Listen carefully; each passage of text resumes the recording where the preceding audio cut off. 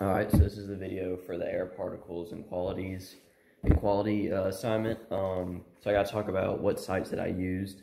And I decided to just use my front yard, the backyard, which is back there. We have an empty side lot right here, and then over there, there's an intersection of a couple streets that I used. And I decided to use this just to see like around my house, you know, where I walk and stuff about like which air has the best quality, you know. Alright, so what I expected the results to be, I expected the intersection to have the worst quality, meaning they have like more particles floating around just because there's a lot more cars and just people passing. And so I expected the side lot where there's almost like no people there, I expected that to have the least amount of particles. However, let me think.